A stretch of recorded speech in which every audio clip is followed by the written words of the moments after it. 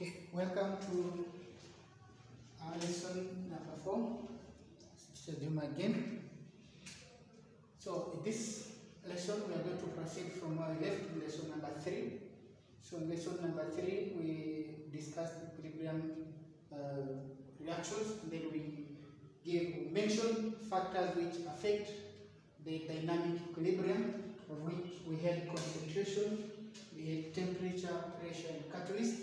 So we're going to discuss each of those factors one by one in detail. So the first on our consideration list is concentration. How does concentration affect the position of the equilibrium? So when the concentration of the reactants or the product is altered or changed, the equilibrium always shifts in such a way as to cancel that change by either effecting consumption of what was added or production of that which was removed. So if you add, then the equilibrium shifts in such a way as to consume what has been added. And if you remove something from the equilibrium, it shifts such that what you have removed is brought back, it is formed back. So we'll use this a general equation to illustrate that. So of which A and B represent the reactants, C and D represent the products. Now if you change the concentration of the reactants, either A or B or both of them, let's say for example you increase the concentration here. Because you have added on this side, the equilibrium is going to move to this side. It's going to favor a reaction that comes this way. That is a reaction that leads to formation of more C and D. The effect is that because you have increased on this side, so if more of this is formed, then what you have increased on this side is consumed. That is basically what the Cachedier's principle is stating. That when you introduce the stress or a change in a system that is already at equilibrium, the equilibrium shifts in such a way as to cancel the change. So because you have added on this side, then more of these are produced, so that whatever you added here is reduced, so that the equilibrium is restored.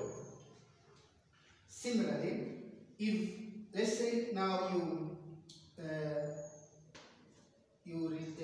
reduce on this side. If you reduce this side, still again, the equilibrium is going to favor forward reaction, because now you have made this side less. If you make this side less, the equilibrium tries to increase. So forward reaction is favored again. So two circumstances in which forward reaction will be favored concerning concentration. If you increase the concentration on this side, C and D are produced more. So in that case, we say that the equilibrium shifts to the right, because standing on this side, this will be your left hand, this will be your right hand. So the reactants are on the left, products on the right hand side. So when you increase on this side, the equilibrium favors formation of C and D. So in that case, we say that it shifts to the right, or it favors forward reaction. In this case, C and D are produced, so that the concentration here is made less. Then if you reduce this side, this becomes more. Again, still the forward reaction will be favored, so as to restore which was removed. So if you remove C and D, more of this is made to react, so that C and D is formed back. Because you removed, now the system cancels that change by producing more of which you have removed. So you make the concentration less here, so more is formed, so that the equilibrium is restored. Now, if you increase more of the products, if you increase the products on this side, then the equilibrium will favor formation of A and B, so that this one decreases. You see, when you increase here, the equilibrium wants here to be less. So to make this one less is to make them react by forming back A and B. So in that case, we say backward reaction is favored, or the equilibrium shifts to the left. So this side is the left hand side,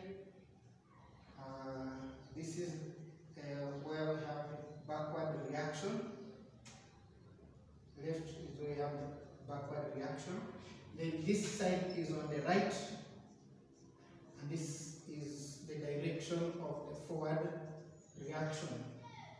So in this case, so when you increase here, the equilibrium shifts so that it reduces the concentration here. If you increase either C or D or both of them, then the equilibrium will reduce that concentration by favoring the reaction to proceed in this manner such that C and D react, forming back A and B. So backward reaction is favored or the equilibrium shifts to the left.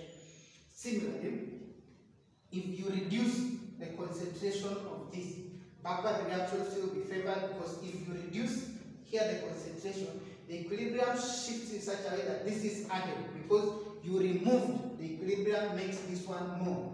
So it encourages C and D to react to form back A and D. So decrease in concentration here favors backward reaction, increase in concentration here favors backward reaction. So we are going to look at some specific examples in which where the change in concentration of either the reactants or the products is going to make the equilibrium to favor backward reaction or to favor forward reaction. So we consider some examples. Okay, I have an example here, phenolphthalein. So phenolphthalein is a colorless liquid, but when you add sodium hydroxide, the solution turns pink, of which I have here. So here is phenolphthalein. You can see the colorless solution. Now, this mixture is at the equilibrium. So at the equilibrium is whereby the hydrogen ions and it is, let's say, at the point of neutralization. The best example to use is the point at the point of neutralization, or at the end point. The concentration of hydrogen ions equals the concentration of hydroxide ions. Here I have HCl, hydrochloric acid, and then here I have sodium hydroxide solution. Now let's see what happens when we add sodium hydroxide to this colorless mixture. So when we add sodium hydroxide, you can see the solution turns pink. So that point, so you can see the solution turns pink when we add sodium hydroxide, which is what we are having here. So to phenolphthalein, colorless liquid, add hydroxide ion, the solution turns pink. Now, why does the solution turn pink when we add sodium hydroxide solution? So the observation, what we have seen is that the solution turns pink. Why is the solution turning pink? The solution turns pink because sodium hydroxide contains hydroxide ions. So if you check in this equation, you will find that on the left, so this is our left hand side, so this is the left, and then this will be our right. So on the left we have OH ions. Now we are adding more OH. So what we are doing is this, is that we are increasing concentration on the left hand side. So if we increase concentration on this side, then the equilibrium will try to reduce, because we have increased the concentration, the equilibrium tries to reduce this concentration, and the way it does so to reduce this is to make sure that it reacts. So the hydroxide ions then react with the hydrogen ions from phenolphthalein. So phenolphthalein has two replaceable hydrogen ions. So on reaction, this is an organic acid. It has two functional groups, the COOH, two of them. So like carboxylic part, two of them. So the hydrogen ion, the two replaceable ionizable ions of hydrogen, of phenolphthalein, combined with hydroxide ions forming water, while now phenolphthalein itself forms phenolphthalein ions, and the phenolphthalein ions are pink in color.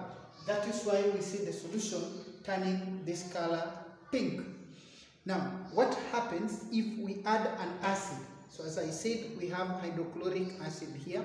let's see what happens when we add acid to this mixture which is already pink.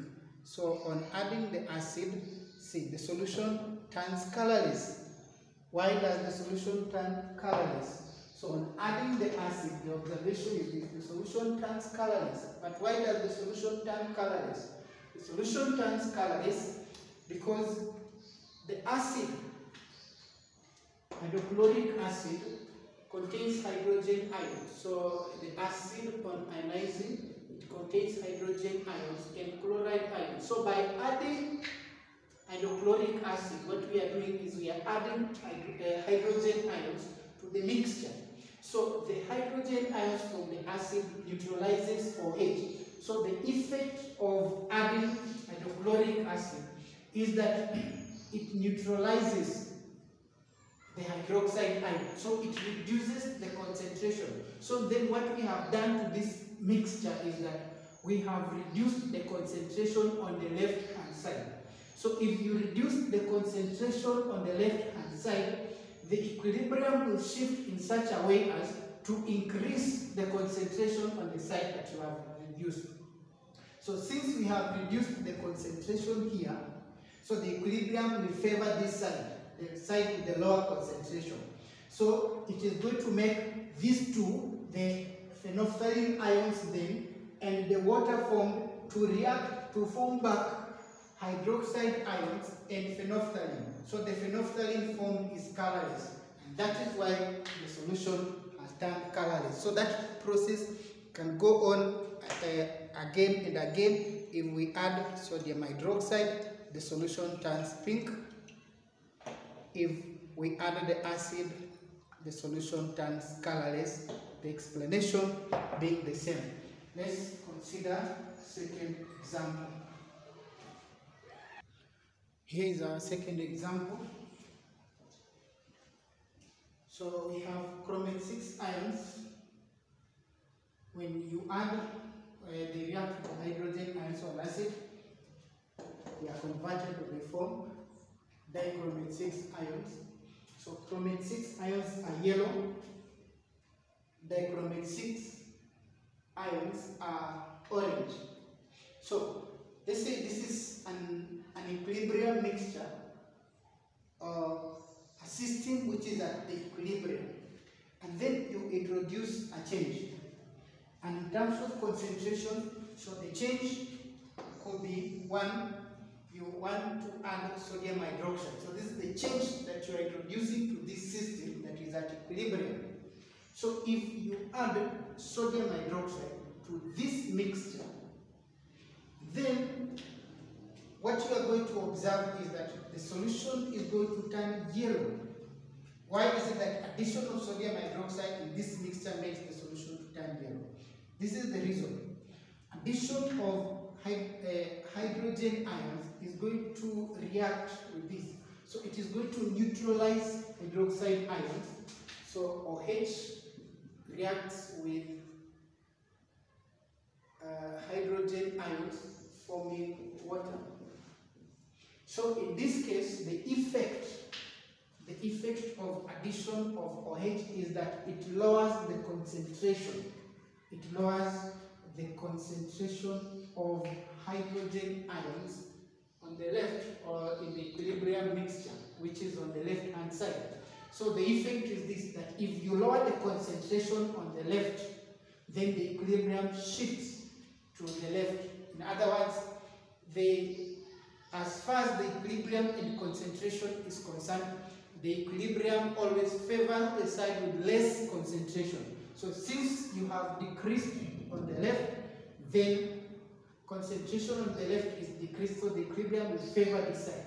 What that means is that these two are going to be encouraged to react so that they form back the hydrogen ions in this. So that's why the solution turns yellow, because the equilibrium will favor the backward reaction. But what if to this equilibrium mixture you added hydrochloric acid? When you add hydrochloric acid to this mixture, the mixture changes to orange. Why is that the case? Why does the equilibrium mixture turn orange. The reason is this: when you add the acid contains hydrogen ion, like just the previous example that we saw. So hydrochloric acid contains hydrogen ion. So addition of hydrochloric acid is the same as increasing the concentration of hydrogen ions. As we stated initially, is that when you increase the concentration on this side, so the equilibrium will try to reduce the concentration on the side that you have added, and to reduce the concentration on the left hand side, the equilibrium will favor the forward reaction. So in other words, the equilibrium shifts to the right. It favors the forward reaction such that more of this is formed, using up the hydrogen ions that have been added. So that way it will lower. So in so doing, it will lower so as to lower the concentration. So as to lower the concentration of the hydrogen ion. So when this more of these are formed, that means this is being used up, so it is consumed. So when you add, the system uses up what you add to lower the concentration, and when you remove, you lower the concentration, the system produces more of that which has been lowered. So in this case, so more of, in fact, it will be more of chromate 6 ions. So this, okay, yeah, making sure more of dichromate 7 ions in water are formed. So more is formed, thus reducing the concentration of hydrogen ions on the left. Let's consider one more example under concentration and equilibrium. So a final example is this one using bromine water. So we have this equilibrium mixture. So this system is at equilibrium. Let's see what happens when you introduce these two changes. First, if you add sodium hydroxide. So when you add sodium hydroxide to this equilibrium mixture, what you will observe is that the solution turns colorless. Why does the solution turn colorless on addition of sodium hydroxide? Addition of sodium hydroxide contains OH. So the hydroxide ions, what are going to do is they are going to neutralize the hydrogen ions. So the concentration of hydrogen ions should be lowered. So they lower the concentration. So the concentration will be lowered. So that means what we have done to this system is that we have lowered the concentration on the right hand side. So if we lower the concentration on this side, then the consequence is that the equilibrium is going to try to restore the side that we have lowered. It wants to restore this. So it will encourage bromine water and the water molecules to form more hydrogen ions. So the equilibrium shifts to the right, or it favors the forward reaction, so that more hydrogens are formed back because they were reduced, more are formed. So that is why the solution turns colorless. Now, what if the change is this one? If you add hydrochloric acid to this equilibrium mixture as the change, then what you are going to observe is that the color of the solution turns orange. The color is going to turn orange. And why is the case? Hydrochloric acid contains hydrogen ions. So the hydrogen ions from the acid increases the concentration here. So here you are going to have increased concentration. So if you have increased concentration of hydrogen ions here, so you have more hydrogen ions on this side. So if you have more hydrogen ions, then the system will try to reduce this concentration. So to reduce this concentration, it is going to favor the reaction to come this way, so that these hydrogen ions, together with the hydrobromide ions and the bromide ions, they are forming back bromine water in this. That's the solution. So more bromine water is formed, so the solution turns orange. So therefore, in conclusion, you can mark this statement as far as concentration and equilibrium is concerned. This is how the equilibrium will always shift. So in conclusion, we can conclude that the equilibrium always shifts to the side